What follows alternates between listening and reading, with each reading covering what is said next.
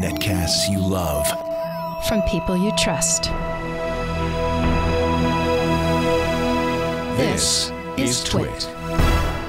Bandwidth for frame rate is provided by CacheFly at CACHEFLY.com. This episode of Frame Rate is brought to you by Squarespace, the all-in-one platform that makes it fast and easy to create your own professional website or online portfolio.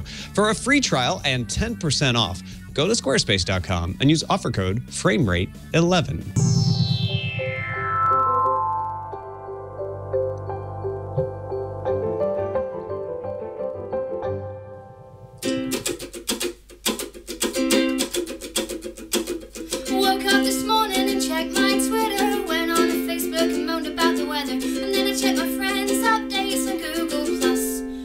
Because it sucks. So how did it go?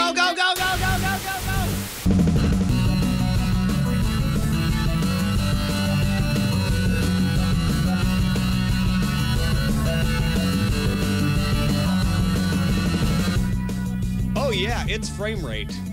Don't pick a fight. Don't look it in the eyes. This is the show that thinks you should be able to watch the stuff you want, when you want, where you want, and on whatever damn device you please, and we're aiming to help you do just that. I'm Tom Merritt.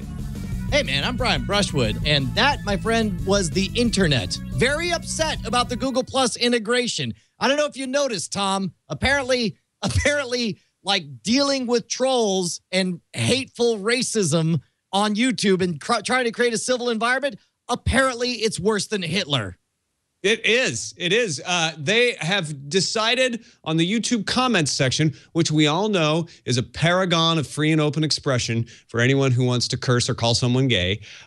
You now have to sign in with a Google Plus account. And you know what the problem there is, Brian? You have to use your real name. Not everybody wants to use their real name in a YouTube comment. Not everybody wants to have a Google Plus account. That's just more fascist propaganda, my friend. Because look, half of my friends on Google Plus clearly are not using their real name, unless Jeff Fantastico is this guy's actual real name. Look, okay, so real quick. The whole thing is what's funny is people are howling because there's change, right? Every time, there's petitions like, bring back the old Facebook. We like the old Facebook. Here's the problem. YouTube comments were utterly and completely broken. You would, as a content provider, sooner take paper cuts to the eyeballs than read YouTube comments. And it was this ugly, ugly slog that you had to go through over and over and over again. They eventually came up with the idea of, hey, we should revamp the commenting system so that there's a persistent history. And so that if somebody has a history of being a troll and having downvoted comments that are just ugly and hateful, then maybe that reputation would precede you and your comments would be less likely to be viewed. Brilliant idea. Then they said, hey, we already have a largely complemented, generally liked commenting system on Google Plus. We'll just integrate it with Google Plus. And then they integrated it and the whole world exploded and started calling Google Hitler. Now, keep in mind that I have no place to talk. You should not believe anything that I say because I stand to personally benefit from it because I have a lot of Google Plus followers. So probably everything I say is because I'm a shill for Google. But me personally, not a fan of the hateful, homophobic racism that used to rule Google or YouTube, and I'm really excited about the changes that they're making. To be fair, though, they could have dealt with this without making people use Google Plus accounts if they wanted to. They were already down that path. It's that Google wants to have all of that information piled up in one neat stack that they can sell to advertisers, which is why they want you to do a Google Plus account. Frankly, if they'd done this and said, it's not a Google Plus account, it's the new YouTube commenting, but it was really Google Plus on the back end, there would have been less freak out. They should have talked to Blizzard, though, because it's all about the real name. Blizzard tried to make real names on their forums a while back, a few years ago, and had exactly the same uproar and ended up changing their policy again. But then again, my wife works for YouTube. So don't take anything. Both of us. Don't listen to either me or Tom. We are clearly shills for corporate America. But you know who's not a shill for corporate America? It's Twit's very own Scott Wilkinson. Are you there with us, Scott? I am. Hardly a shill for corporate America, but he is a hater of Skype right now because it just froze up on him. Well, that's just it. It's his controversial comments. A computer restart. So It's good. Well, I'll tell you what. You go ahead and restart your computer, Scott. We'll go ahead and jump in with the big story. And Scott Wilkinson will join us already in progress. When the big story. But first, we'll fade to black and just hang out. Stop everything. It's another big story. That was a moment of silence for Scott Wilkinson as he restarted his connection. Yes. That was not a mistake. That's good. Totally intentional. I'm glad we got that worked out. Yesterday is not when this happened, but that's what they say on the IO9 story. So I got suckered in. This was on Thursday that Marvel announced a partnership with Netflix to make not 4, but 5 new Marvel series. One about Daredevil, one about Luke Cage, one about Iron Fist, and one about Jessica Jones. And then a mini-series is the 5th one that will bring all of them together in one amazing, heroic miniseries. All of this coming to Netflix even before the exclusive deal between Disney, who owns Marvel, and Netflix begins. So what do you think, Brian Brushwood, of original Marvel, admittedly not A-list superheroes coming to Netflix? Okay, first of all, understand that less than A-list superheroes is very fertile ground because that is where you can afford to take very big risks. And Netflix is a company that has prided itself on taking very big risks with everything from House of Cards to Orange is the New Black. You know, they're trying ambitious, crazy things. To be honest, I like to think that I'm the kind of person who, and keep in mind, I'm a Marvel kid. Ever since 8th grade, it's been all Marvel comics for me. I was never crazy about Power Man and Iron Fist. I was never crazy about Daredevil. I mean, it's like his power is that he's blind. Okay, that's weird. And to be honest, I hadn't even been following Jessica Jones. And so, like, these 4 titles, I didn't really understand the appeal of it. This IO9 article did an exquisite job of making a very good case for why this is not only a win for Marvel, why it's also a win for Netflix, and most importantly, it's a win for fans of the genre because this is something you never get to do in television. Yes, you get to do it if you're going to do a planned miniseries, maybe one. Yes, you get to do it when you're making movies and you hope that certain movies will be success and they'll eventually tie in. Obviously, we saw Marvel killed it with laying all the groundwork that led up to the Avengers. And the Avengers was exquisite. It was amazing. But in the world of television, you know, they're pointing out that Agents of S.H.I.E.L.D. almost didn't happen. And the response it got, Agents of S.H.I.E.L.D. not only needed to please comic book fans, it needed to please housewives in middle America who had never heard of any of these characters or this organization or whatever. And the fact that there's a huge difference between this is not something that got optioned. This is not something that was being in talks or in development or being worked out. Netflix wrote a check and says, yes, we'll take 5. 4 of them that all lead up to a 5th. This is the type of storytelling that we have never seen before. And it's the type of thing, if they bring half the quality they brought to House of Cards and to Orange is the New Black, this is going to be the best comic book television we've ever seen. I'm super excited. Here's the key, Brian. They didn't bring quality to House of Cards and Orange is the New Black. They recognized and allowed quality to happen by those directors and production companies. And what they're doing with Marvel, we have seen before. We've seen it on the big screen. Because what I think they're trying to do here, and we'll see if they can be successful, is replicate we're going to make an Iron Man movie, and then a Thor movie, and then a sequel Iron Man movie, and then a Captain America movie, and then we're going to bring them all together in the Avengers. On a much smaller scale, obviously, they're going to say, here, let's take the stronger of the second-tier characters that nobody else will take a flyer on. Let's allow you to know I'm going to have 13 episodes. I can cross over whenever I want because the audience is going to be able to watch these whenever they want. I don't have to worry about some TV executive wading in at the last minute and rescheduling something and screwing it all up.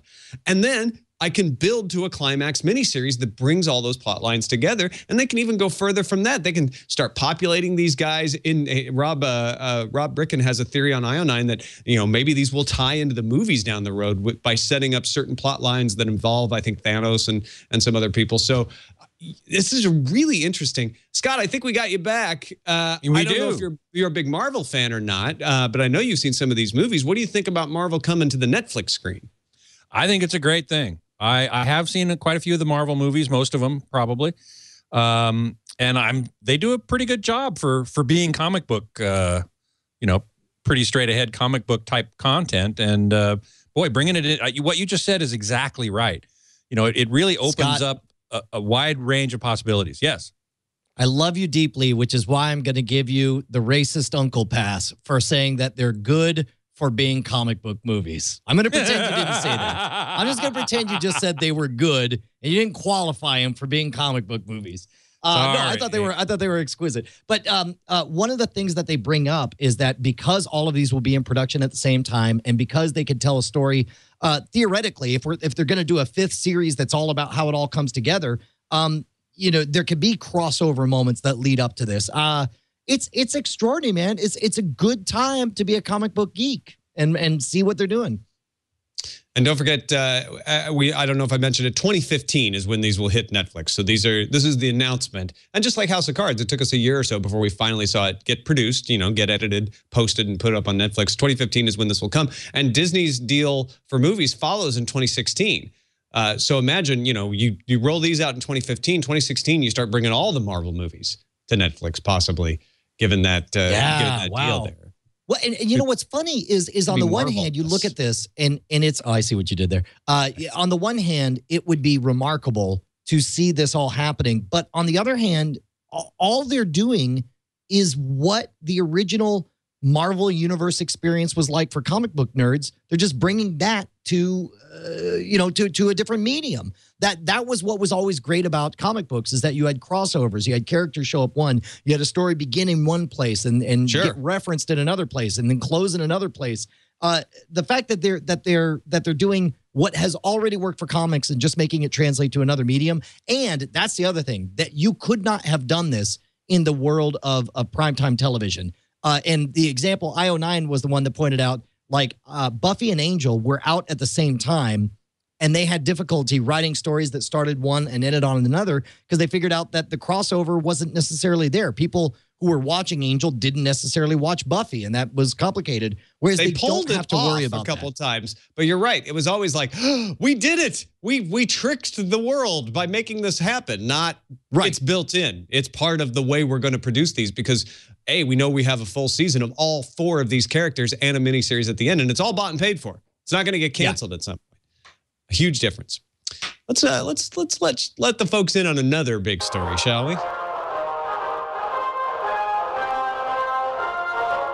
Stop everything. It's another big story.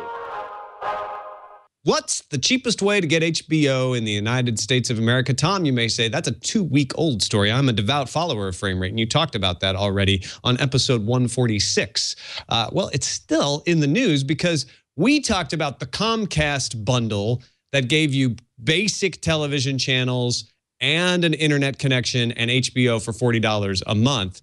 The folks at The Verge did a nice little breakdown of what the hidden fees are, what the second year cost for that, because you got $17 a month in hardware rental fees on top of that $40, by the way.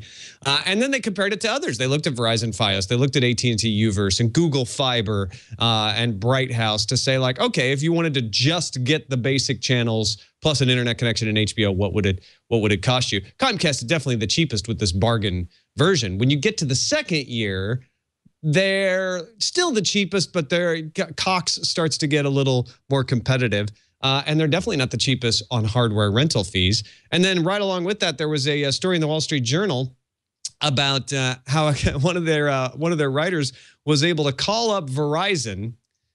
He was going to cancel his television service, and he basically did the chicken challenge. He probably doesn't know he did it. But Martin Peers, their marketing editor, said, I want to cancel television. And they said, hey, how about if we knock your rate down from $85 a month for internet to $80, or was it $90 to $85 anyway, and keep the 20 basic channels, right? Yeah. So they essentially are paying him to keep the basic channels. He said, yes, why not?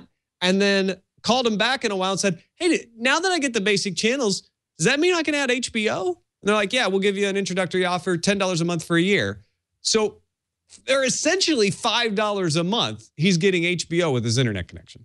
Yeah, and it's not just him because we actually got an email. I'm going to pinch something out of the feedback segment please here. do. Will wrote us saying, "Hi, Brian and Tom. Wanted to share my inadvertent chicken challenge. I currently have standalone Comcast internet. I call in to tell them to change my speed. I was actually planning on giving them more money. The customer service rep did the challenge for me and instead set me up with a faster speed at a price that was lower than I was already paying if I was willing to take basic cable. It just goes to the point that they seem to want to be able to count cable TV subscribers." And that's from Will. Yeah, man, it looks like they're so, I mean, I hate to say desperate, but so desperate to keep their numbers, to kill the story that the world is leaving the cable in droves. Scott, have you tried the chicken challenge yet? Or have you called your cable provider and threatened to cancel? No, I haven't, but it's a good idea. I might in fact just try to do that.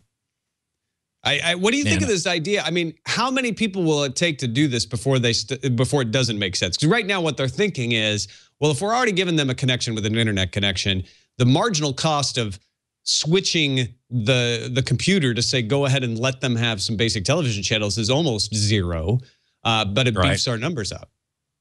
Right, exactly. I was going to say, first of all, that I don't really have cable anymore. I use cable internet, but I don't have the TV or the phone service because I use DirecTV for my broadcast per se.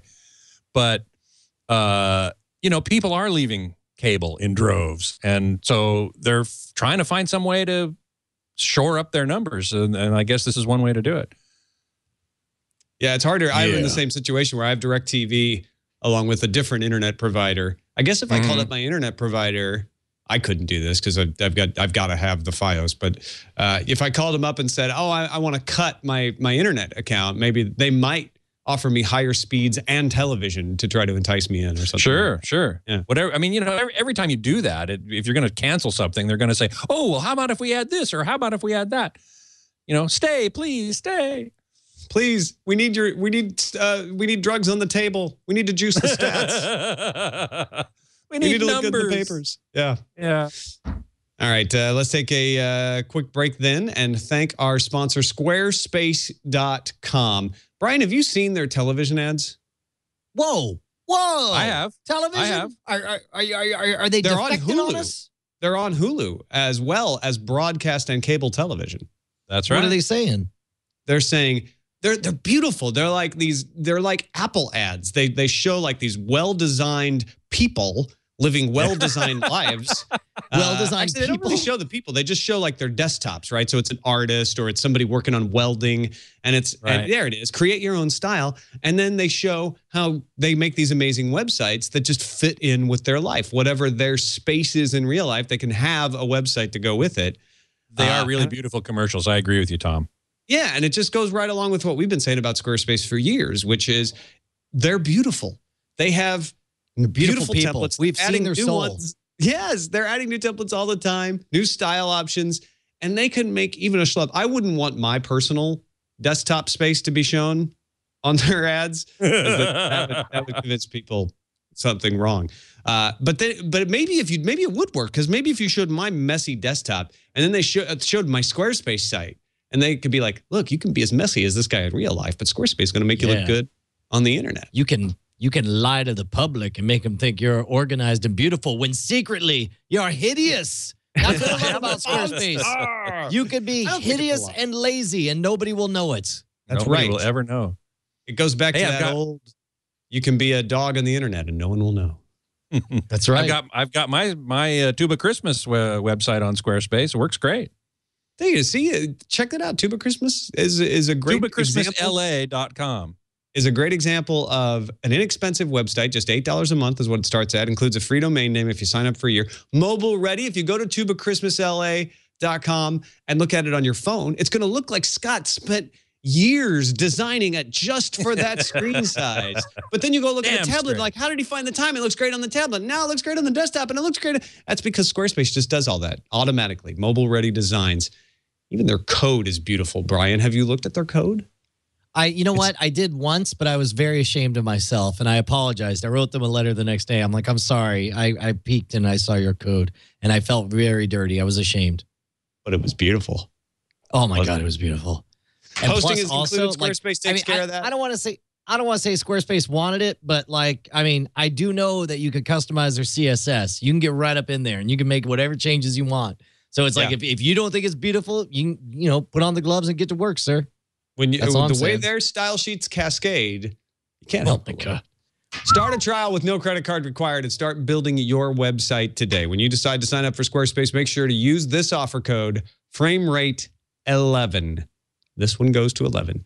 Get 10% off and show your support for FrameRate. That's what we really want. We want you to thank Squarespace for their support of FrameRate. Squarespace, everything you need to create an exceptional website. And now we strip off our preconceptions and dive into the street.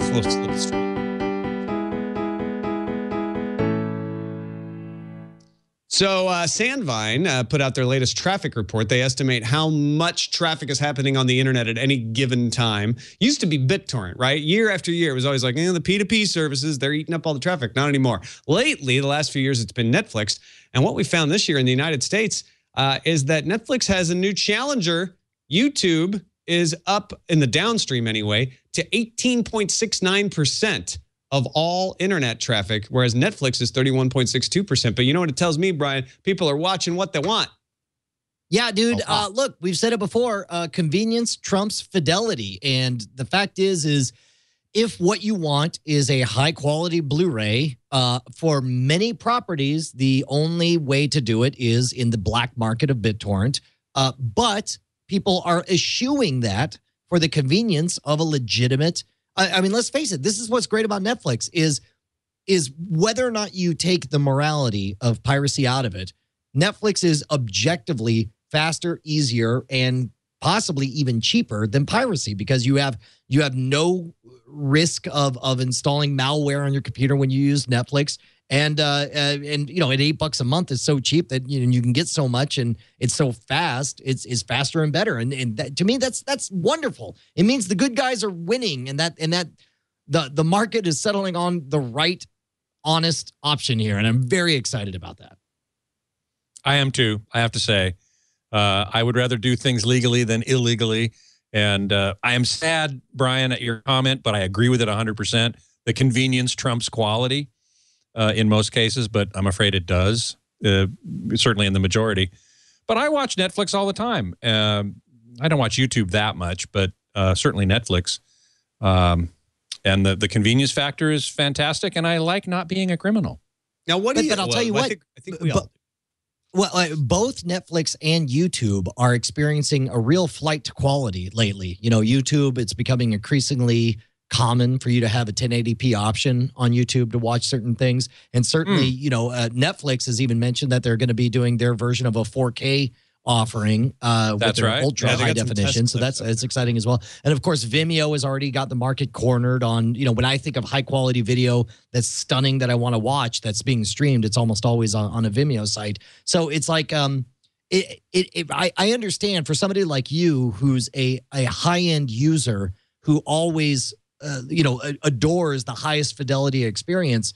The good news is we're getting there. It's maybe not as fast as you'd like, and maybe not as directly as you'd like, but first you get the convenience, and then you have the flight to quality afterwards. It seems like.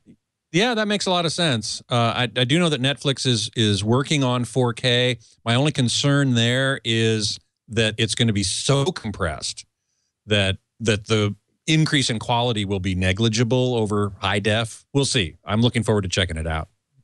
The other part of the quality equation is the content, right? Is it something you want to watch? With Netflix, it's one-to-one, right? Am I watching the Avengers in Blu-ray, or am I watching Avengers on Netflix? I'm watching the same story. And that's true for most of the stuff on there. But what about YouTube, Scott? I mean, you said yourself just now, I don't watch a lot of YouTube.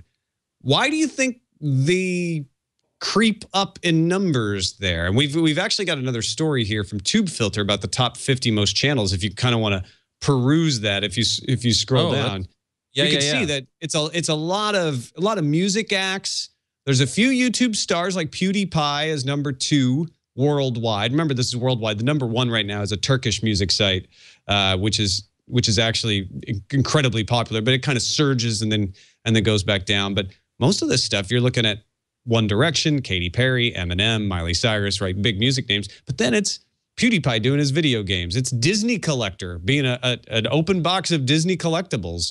It's the Fine Brothers on here. So it's Sky does Minecraft is number 17.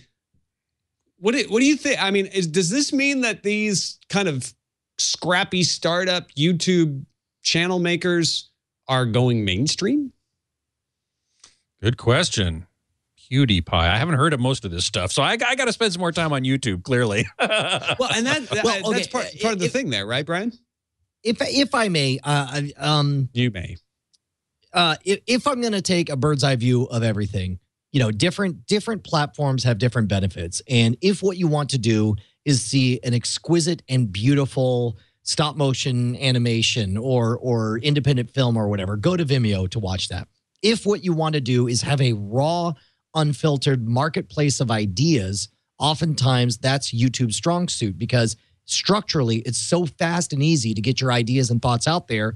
And then you have these, these thought leaders that are, among the top 50 of YouTube channels. Also notice that 8 of the top 10 from what you said, Tom, it sounds like they're all music acts. And keep in mind, music acts are different from any other kind of video because you watch them again and again and again. Music acts are one of the few types of video that gets better the second, third, fourth, and fifth time that you watch them versus the first. Because the first, you're hearing the story told to you and you're learning the patterns of the music. And it's only, after it's sat with you for a bit that you want to go back and visit it again. So in many ways, I personally tend to sort of discount all of the Vivo, all of the music-based stuff, and just say that's the nature of music is that you want to watch it again and again and again compared to other stuff. To me, what's more impressive is how many of the top 50 are people who are expressing their ideas, people who are, again, it sounds like such a freaking blow smoke up your butt term to say thought leader, but yes, they're thought leaders, who are resonating with the public. And I think that's kind of rad. It's funny what you said about music videos kind of reminds me of what kids do with Disney movies. They watch them again and again and again and again. So music videos turn adults into kids, obviously. Sure. I would agree with that. That's going to be a big part of that 18% of the YouTube bandwidth that we're talking about from the Sandvine video. But look at PewDiePie with 42 million. What network television show wouldn't die to have 42 million views in a week? Yeah. Keep in mind also, like nowadays, we live in a world. I was listening to Dan Carlin's Common Sense podcast, which is amazing and everyone should listen to it. But at one point, he talks about how, Fox News crows about how the O'Reilly Factor gets 2 million views live every night or whatever. Like that's some kind of achievement. He points out that a middling sitcom in the 80s, like the Golden Girls, on a bad night, would have 8 to 11 million views, 4 times larger. It's like this is the side effect of the diaspora, of all the different the constantly fragmenting nature of the internet makes it possible for you to get ever increasingly specific content that's perfectly tailored to you. But the side effect is that it means that getting those numbers, like 45 million or whatever, is increasingly difficult. And that's what makes these YouTube channels all the more exceptional for having pulled it off. Yeah, and by the way, that last Common Sense was an incredibly deceptive and clever use of the clip show concept without having to make you feel like you're watching. That's right. I roped you into it. You're into Dan Carlin now, too. Total sideline. Let's move on to the tube tops.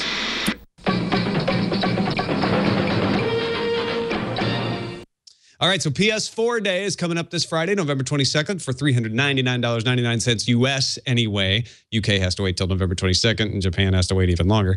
But here in the US, we're getting it. And unlike the PS4, the Xbox One is not going to support 3D Blu-ray playback at launch. What? Now, Major Nelson, Larry Ribbs, said back in May that 3D playback would be that the Xbox One would be capable of it. But what they're saying now is, they told CNET, we will not ship with 3D or 4K capability, but it could be added later. PS4 will ship with 3D Blu-ray capability as well as 3D game capability, even though there's not any 3D games. All right, so Scott is our expert on this, and I wanted to go to Scott for the final word. But let me just say, as somebody who's sort of on the sidelines here, I didn't understand the importance either way when I first read this story. I'm like, who cares? Who has 3D TV or whatever, 3D Blu-ray or whatever? But then the more I thought about it, the more I realized that it's not a case. Eventually, I think a lot of hardcore gamers are going to end up buying both systems. I think most hardcore gamers end up being multi-platform. But you can most of us will only buy one right at release, and we have to choose between one or the other. And in that regard, this could be a blow. Not saying that people will never buy this Xbox One or whatever, but like if what you want to do, if you have $400 in hand and you're either going to spend it on an Xbox One or a PS4, this is the kind of thing that would make me decide which one to buy first and get around to buying the other one. And so in that regard, I do think it's an important story. So what's your take, Scott? Well, I agree with you. Certainly having the capability is better than not having the capability. A lot of people say 3D, ho-hum, who cares? But most TVs that people buy these days have that capability. Whether or not they use it or not, it's there. So, having that capability in the gaming platform is not a bad thing, in my opinion. There are people who enjoy 3D. I'm one of them. Leo's not, but there are plenty of people who are. And for them, having the PS3 be capable of 3D right out of the box is certainly a benefit. Also 4K, that's another story kind of altogether, which I can get into if you want to spend the rest of the time on that. Well, but it's a PS4 with 3D Blu-ray capability Friday, but not 4K. And the Xbox One won't have 4K either at launch. They both could have it down the road, but we can kick that can down the road safely for now because there ain't no content and the screens are way crazy expensive. But with Sony saying, yeah, we got 3D Blu-ray right out of the box, does that make the Sony PS4 the console to choose for the home theater geek, Scott? Unfortunately, the audio is breaking up and I can't hear you. Well, sorry. I will pretend that Scott says, yes, Tom, that's a stupid question. And there's no other option. Of course it makes I heard that part. Of course you heard that part. No, so Sony PS4 becomes, if you're going to pick a console, the home theater geek's choice. But absolutely. Would you choose a PS4, though, as a Blu-ray player? Well, I wouldn't because I'm not a gamer. And I couldn't care less about video games. So I wouldn't. But if you are a video gamer, and I recognize how many of them there are out there, I absolutely would choose a PS4 as a Blu-ray player. In fact, we just did a buying guide for Blu-ray players, our favorite Blu-ray players from AVS Forum, and the PS3, which is the current model, is one of them because it's a great Blu-ray player, and I'm sure the PS4 will be as well. So if you're a gamer and you enjoy watching movies on Blu-ray, it's a no-brainer. There's no other thing to get. That's the one to get. But I guess what's curious to me, Scott, is that of the two systems, the Xbox One is the one that's tried harder to focus on the secondary benefits, the non-gaming benefits of having an Xbox in the living room. They're the ones who have the whole like switch over to live television, immediately switch back to your game. They're the ones that have the whole Connect-based, recognizing who you are, what your preferences are, and go ahead and load up your favorite TV things that it's figured out you want. Whereas PlayStation 4, its main focus has been on, no, it's all about the games. It's all about the games. So I'm kind of surprised to hear that your pick would be, as a non-gamer, to go with the PlayStation 4. His call dropped. Oh, of course. Yeah. That's right. He's like, I'm out of here. Let us play out the suspense a little, though. Yep. That's good. He couldn't handle the truth, can you, Wilkinson? For the cord cutters in the room, you will, on the Sony PS4, you'll get Amazon Instant Video, you'll get Hulu Plus, you'll get Netflix, you'll get Vudu. You'll also get Crackle and Crunchyroll and Epix and Redbox and Yup TV, as well as NBA and NHL. It does not say MLB, though. It does not say anything about the NFL, which, of course, Xbox has that big partnership with the NFL. So it's not a bad cord cutter device either, although it's missing YouTube. But all of these are missing something. All of them are missing one or two pieces. They never have everything. So that's coming out on Friday. Let's go ahead and move on to Film Found then. Yeah.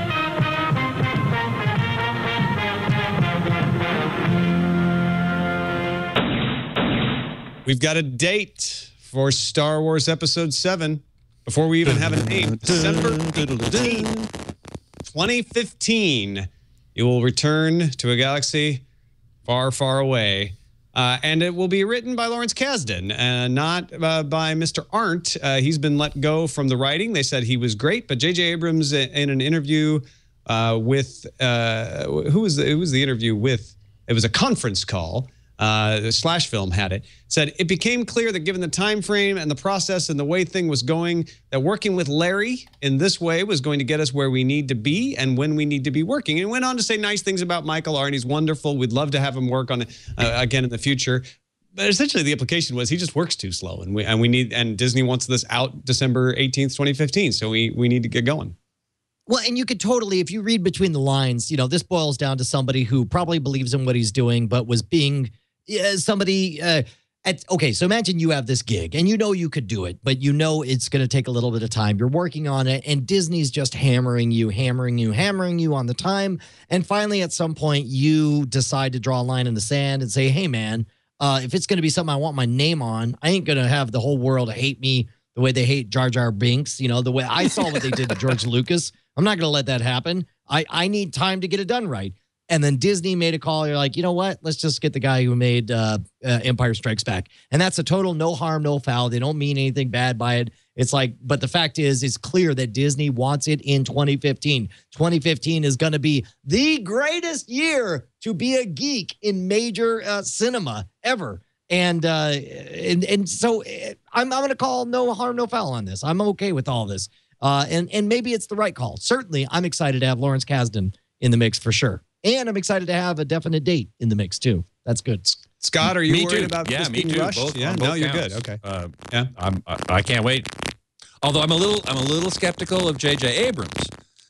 After the second Star Trek movie, I was disappointed in it. I know a lot of people really liked it. Yeah, I really liked the second Star Trek movie. Also, you got a little bit of noise on your line, by the way. I don't know if because that's all right. You can nothing change will devices. cooperate. Yeah. Yeah, it's all right. It's a haunted connection. All right, so we'll get that reconnection with Scott Wilkinson. I will say, though, that Star Trek 2, I will admit that it didn't resonate with me the way I'd hoped it would, but they did make, pretty much all the right decisions. From objectively, I'm like, yes, this is what you should have done. I'm sorry that I still didn't care the way I was supposed to. What else we got, Tom?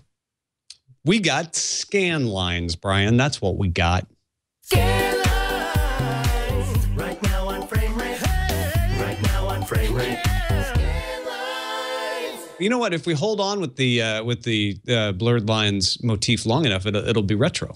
So maybe we just sure. I think it's already retro. Congratulations, Shall we, Tom. Kick off the clock. Yeah, dude. Dish Do me a favor. Yes. Oh, I was gonna say go kick off the first, clock, but then you already did. Yeah. All right. So, Dish announced this morning that it will this morning being November 6th, that it will close down the remaining Blockbuster brick and mortar retail locations. It's ending the company's DVD by mail rental service in December. They will keep the online version of Blockbuster going, both on the Dish service and online. But it's the end of an era, Brian. No more Blockbuster video. Wow. All right. Well, two things. First of all, to clarify, because I noticed that there was some backlash tweets about this. It did come out later that there's there are 50 franchisees, and those 50 franchisees are still legally allowed to call themselves Blockbuster, and you still owe them late fees. So don't try to get out of doing that. But second of all, you're right, man. What a remarkable change. What a different world. I mean, Blockbuster was the dominant force when I was in my early 20s. I'm old. Also, CEO Reed Hastings of Netflix on Facebook linked to a 2005 MarketWatch story saying Netflix is underestimating Blockbuster's market position. I'm going to use my extension. I never do that. And he said, "Oh well, no one is right all the time." Yeah, no, that's it should be pointed out that in that article, the MarketWatch said Michael Prechter put a $3 price target on Netflix. He was only off by 2 orders of magnitude. So you can't fault him. He almost solved it as a Fermi problem. Wow, that was some high-minded physics that I just dropped. No, I'm not going to miss Blockbuster at all. I was amazed that at its height, it had over 9,000 stores, and now they're talking about closing the last 300. Yeah. So it's that's where we're a at. tremendous drop off. And I've always just attributed it to, the rise of online streaming. But a lot of people claim that Redbox is another important factor. Yeah, Oh my God, that's yes. true. Without You can doubt. still get physical media.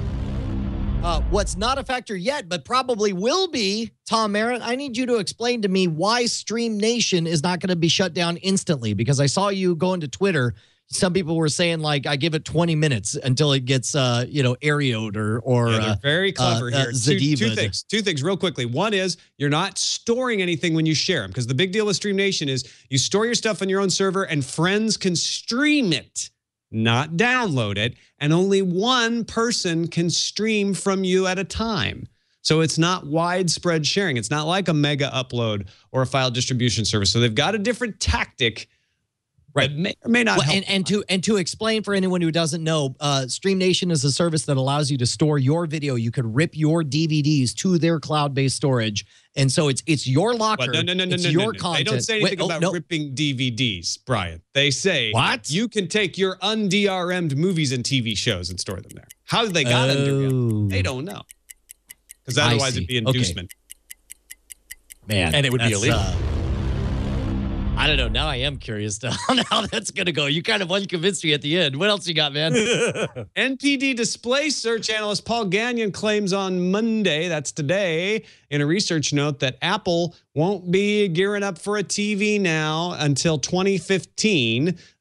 He had been expecting a product in 2014, but he says content deals are ripping it apart. They're going to focus on wearables now. Apple's shifting priorities because they just can't figure out how to deliver the freaking shows to the product that they've had figured out for 2 years now. Man, this is.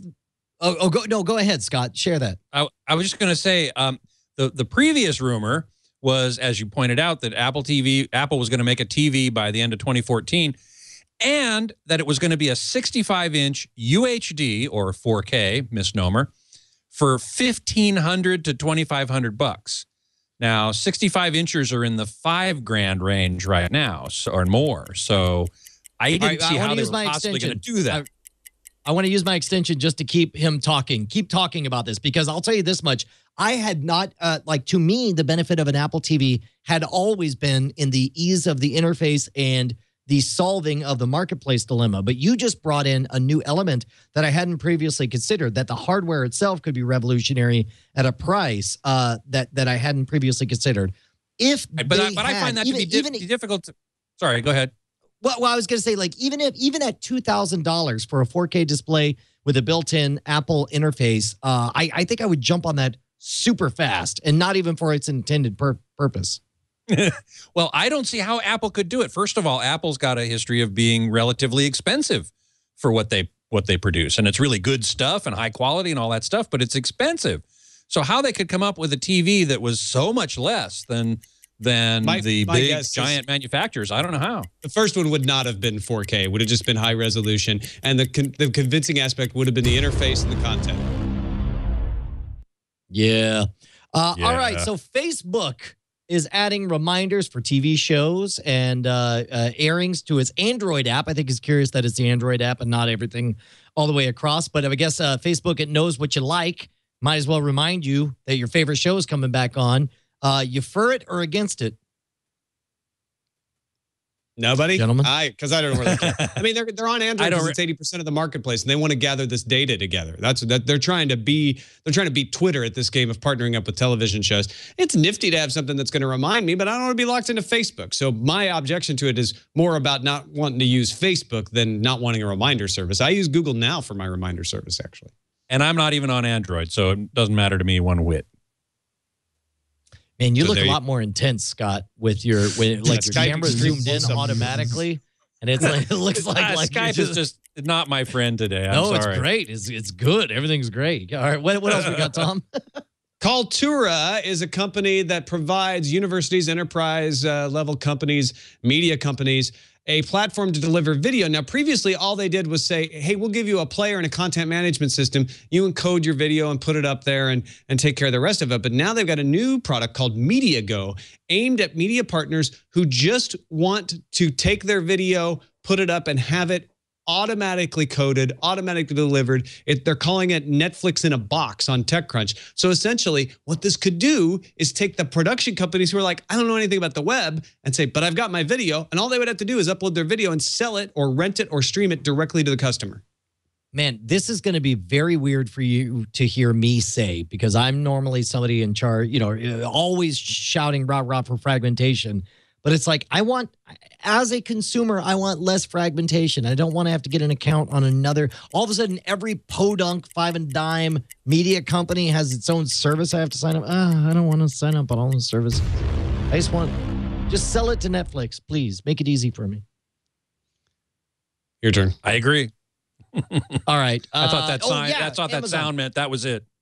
Yeah, we talked about. I didn't realize that it was me again. We talked previously about how Amazon is doing a lot of its piloting process kind of in public. But we found out from a story on All Things D, Peter Kafka reports, that Amazon has started a semi-secret digital focus group for its homegrown TV shows and movies. Now, of course, you can't be a member of anything having anything to do with the press. But if you're an average Joe, a few select people are being invited into the program, where we assume their feedback is going to determine which of these which of these movies go beyond, or television shows go beyond the pilot phase. It's smart for them to try to do two prongs on this, right, Tom? Yeah, I think so. It's interesting that they're learning from their experience. I think that, just crowdsourcing doesn't always get you the best results. They need a little more detailed information. But they run the risk of focus groups everywhere and overvaluing an unrepresentative sample. Yeah, agreed. Sorry, Scott. Nobody cares what you have to say because we're out of time. But we have to check in on the movie draft.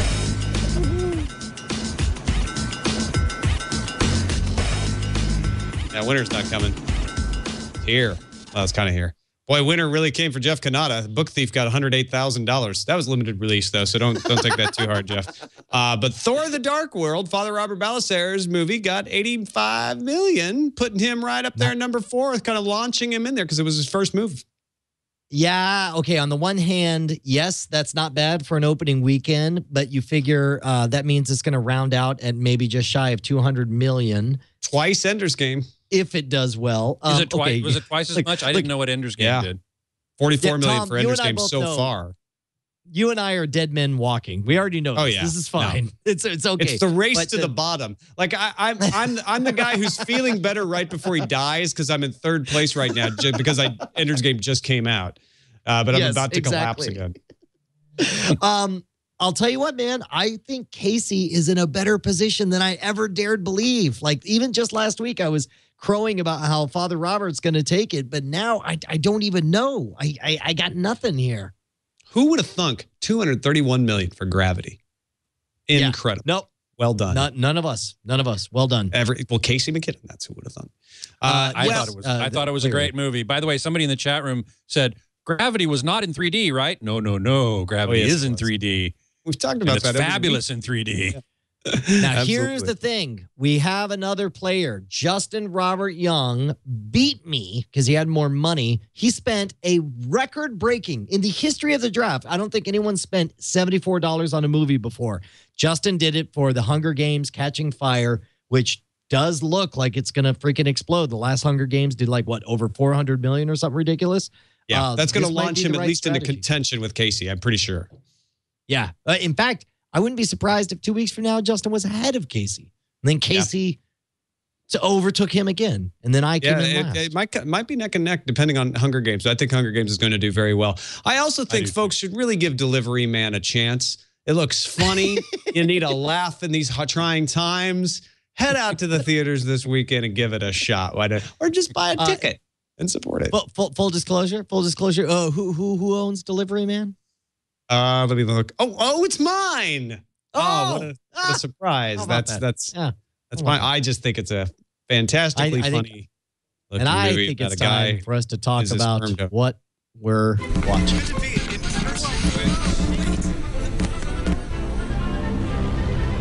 What we're watching. Well, Scott Wilkinson, we know you saw Ender's Game, and we have failed you by neither one of us seeing it. Oh, man.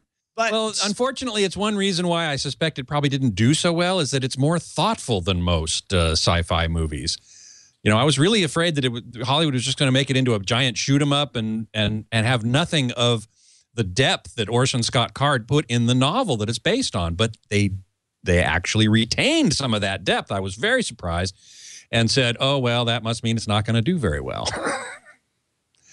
And I guess it did okay. It has done okay so far. It did all right, but it certainly wasn't as blockbuster as Gravity or as we expect the Hunger Games or even Thor. Yeah, no, exactly right. I do recommend Ender's Game, particularly if you've read the book. It really retains a lot of the depth, as I said, the complexity, the ethical dilemmas. The guy who plays Ender, the kid, it was the guy who played Hugo several years ago. Oh wow, yeah, sure. Now he's grown up a bit and is more of a teenager type, but I still think he does a good job. Harrison Ford is Harrison Ford. He always does what he does. Ben Kingsley, I thought, was very good. And what was interesting, for me, one of the real interesting things was that the director, Gavin Hood, decided specifically not to do it in 3D.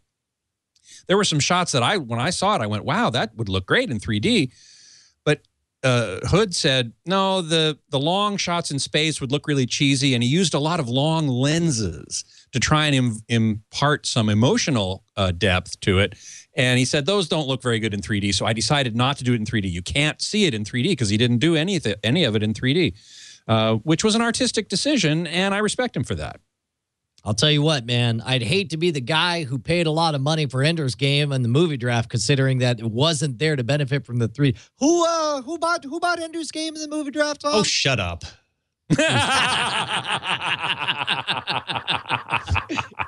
I love you, Tom. That was the stupidest thing I've ever done probably in any kind of game. Where I was like, "Ha, everybody's gonna want Ender's Game," and y'all are like, "You're opening at 30? You can have it." Crazy man. It was actually pretty awesome. It's a great movie. I still recommend that people see it. It's really good. I went to see Thor: The Dark World last night. I was at BlizzCon this weekend, so I didn't watch a lot of TV shows. I'm still catching up on Father Ted on Hulu. But I really enjoyed Thor: The Dark World. I thought it was a thrill ride. It had a little funny element to it. They had some. It was at this point what you could call a classic Marvel Studios comic book hero movie with all the elements. It's satisfied on all points. How did it compare to the original Thor? I thought it was better, honestly. Yeah. And maybe because I saw the original Thor, I like this one. I don't know if you went into it cold, whether it would be as enjoyable because you don't know the characters as well. But yeah, it kept me guessing at a couple of points, and it was tightly edited. It never dragged. The plot was a comic book plot, but it was a good plot, and it kept me focused and into it. So I think it was a solid base hit or a double of a movie, and I highly recommend it. Then I'll go. When's the last time Marvel had a bomb, like a truly bad movie? Good question. Like, do you have to go back to like Daredevil or the Hulk, the Ed Norton Hulk? See, and I even liked the Ed Norton Hulk, but is that the one by Ang I'm a Lee? sucker for all of that stuff. No, that's the original. To be honest, I like that one too. So I'm probably not a very good judge. I like the Ang Lee one. So, Tom, I know we had talked about me getting all caught up on The Walking Dead and having a giant spoiler zone today. Here's the thing about plans is sometimes you have them and on paper they look brilliant. And then before you go to bed on Sunday night, your assistant Brant says, "Hey, so we're going to that show that you have at noon in San Antonio tomorrow, right?" And you find yourself typing, "We have a show tomorrow at noon in San Antonio? I forgot all about that." And then your whole plan of like watching a marathon of 4-5 episodes straight in a row and talking about them on the spoiler zone, it kind of just all craters. Sort of Falls center apart. doesn't hold. And then you're eating fire at a San Antonio college. And then you come on Frame Rate and you have to explain about how you promised a thing and you're not delivering it. Maybe it's just me, but you know what? I think Brian Brushwood has been very brave to share that with us, and I want to give everybody. Come on, give him a round of applause for being. I am so sorry. I am so sorry. In my mind, it was a brilliant plan and it was all going to work out. But in my defense, here's one of the things about watching The Walking Dead is I cannot watch it during daylight hours because I can't have the kids coming in while I watch it, which makes it difficult. So it's like my whole plan was kids are around all weekend. We got birthday parties and all that stuff that we're doing. My plan was I need to do this tax stuff, which is not mentally taxing. It's just, moving numbers into categories. So I can enjoy watching television while I'm doing it. And I was going to do it all day today. And then turns out I had a show and I was so irresponsible that I almost forgot about it. And so now I noticed you got the Stanley Parable written down in here, though. Did you want to talk about that? Yeah, I do, actually. I played through the Stanley Parable on the live stream, I think back on Thursday. It's extraordinary. It was utterly amazing. It was I can't tell you anything about it for fear of taking away from the magic. It's probably a 90-minute experience for you to get the bulk out of it. It's only $14.99. It's a little indie title available on Steam. If you like games, I think you will adore the experience because it was utterly magical. And I will not tell you anything more beyond that because I want you to enjoy it. But if you're too cheap to spend $14.99, you could get a similar experience if you play the Flash-based video game Frog Fractions. Just Google Frog Fractions, and you will look at it and you're like, why is Brian recommending this? And I'm saying, trust me. Trust me and stick with it and go as far as you can. And it's not a math learning game, Frog Fractions? Well, according to the description on the site here, you know what? I'll even show you. I'm gonna type up Frog Fractions. Is it jsgames.com? Twinbeard.com/frog-fractions. Hang on here. Look at this. I'm gonna just give you a little teaser. This is what it looks like. So this is you click it's frog fractions, revolutionary, the best way to teach your child about fractions. And look here, I'm gonna learn about fractions. There's some fractions. So the same as the Stanley Parable. Got it. Now I don't want to play the Stanley Parable anymore. Well, you will after you play Frog Fractions because they both have the same. Look at all these fractions. There's a lot of fractions I'm getting right now. So many fractions. I'm learning a lot. Well, ladies and gentlemen, I think if we've learned anything over the past month here at Frame Rate, we have learned that when you cut the cord, as Brian Brushwood did this year, you end up playing video games. Apparently that's the case. I am so sorry, Tom. I wanted to do right by you, but I ended up playing the Stanley Parable and putting off watching The Walking Dead next week. For reals, next week. I mean it.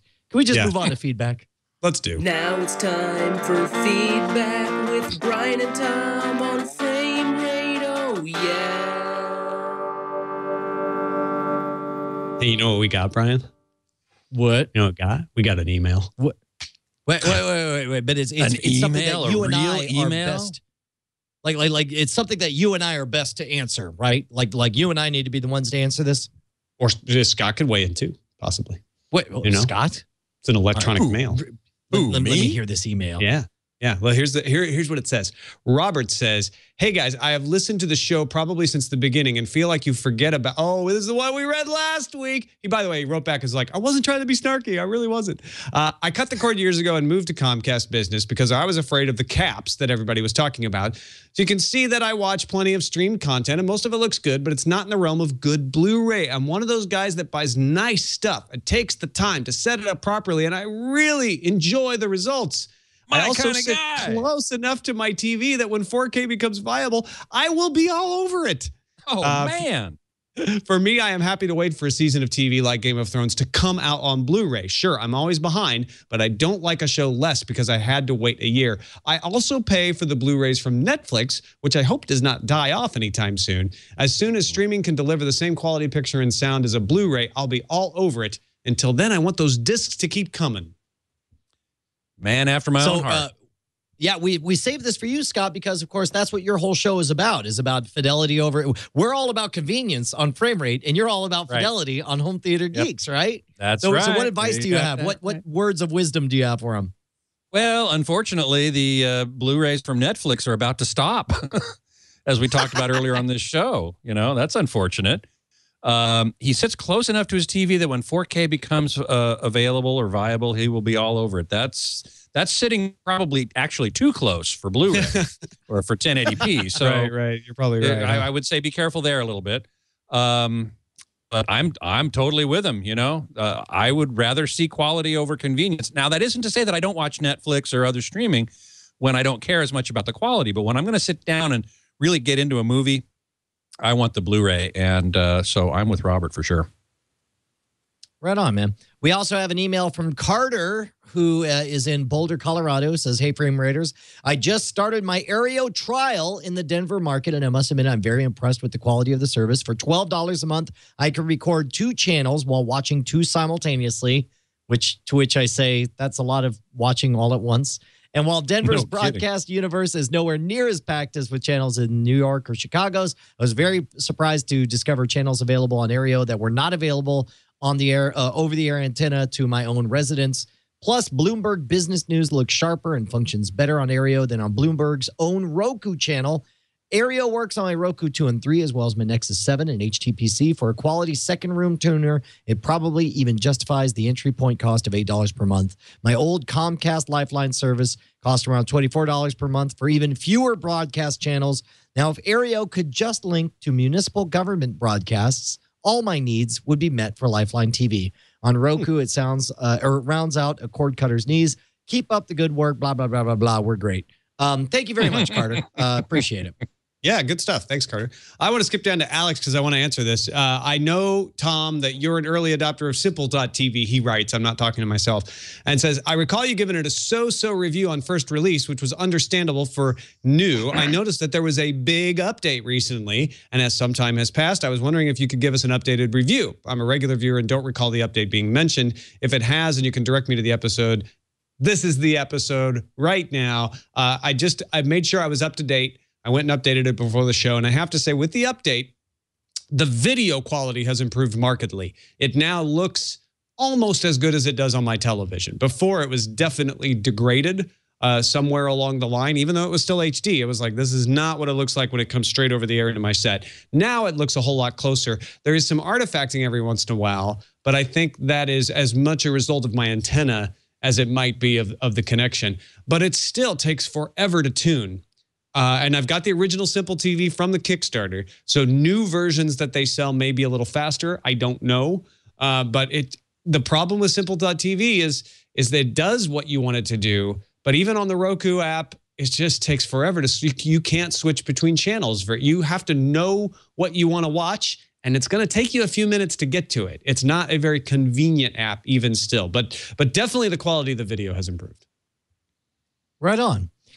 Dude, I guess that's it. We're kind of running long right now, so I guess we've got to wrap things up. I guess if you guys want to comment, go ahead and hit us up at framerate@twit.tv. I read all of those, and I try to respond. If you get like a one-word or one-line response, just understand I've got 30 of them to go through on a Monday afternoon, and I just want you to know that I definitely read it and appreciate it. So it's like somebody will write 8 paragraphs, and I'll be like, ha ha, Brian, is the response that I'm able to send. And then I see all the ones Brian responds to, and I read those, yes. And then I silently nod my assent. Just so you know. That's about right. That seems about right. Scott Wilkinson. Dude, where can people see you, Scott? Hey, great to see you guys, too. Where can people find the Home Theater Geeks and the things you're doing online and all that good stuff? Oh, sure. Well, Home Theater Geeks, of course, is on our own network here, twit.tv/HTG. And on YouTube, I do watch that. At youtube.com/twit Home Theater Geeks. And you can find me, my primary online home is avsforum.com, where I am there all the time, day and night. Hey, Tom, before we wrap up, can I plug one thing that's not related to frame rate at all? All right. Sure. Tonight at midnight, you guys know that we offer scamstuff.com is all the clever stuff that goes with like the stuff that we teach on Scam School. We've been shut down for 3 days to build up for a big holiday thing. We're doing a huge sale where every single item in the store is on sale, some as high or everything. There's one package where you could buy everything at the store for over 55% off, like just deep discounts for everything. Really excited about it. The idea is let's say you got a bunch of like 5 casual friends and you want to give them something that shows that you care. So we're doing like a 5-pack of Scam School books, and I'll sign all of those for you. And, for like $50 discount or something ridiculous. Anyway, scamstuff.com tonight at midnight. That goes live. It's a 48-hour sale. I'm getting a jump on the whole like Black Friday or Cyber Monday thing by starting a whole month earlier. Yeah, because I have Scam Tuesday, ladies and gentlemen. Yes, Scam Tuesday. I like that. That's good. Don't forget about our YouTube channel, youtube.com/twitframerate. And of course, you can find our podcast, links to show notes, all this other great information at twit.tv/FR. As Brian mentioned, you can email us. Our email address is framerate@twit.tv. You can find us live if you want to watch and chat along with us in the chat room, 3:30 p.m. Pacific, 6:30 p.m. Eastern Time at twit.tv. That's live.twit.tv. We will see you next time. That's a lie. You'll see us.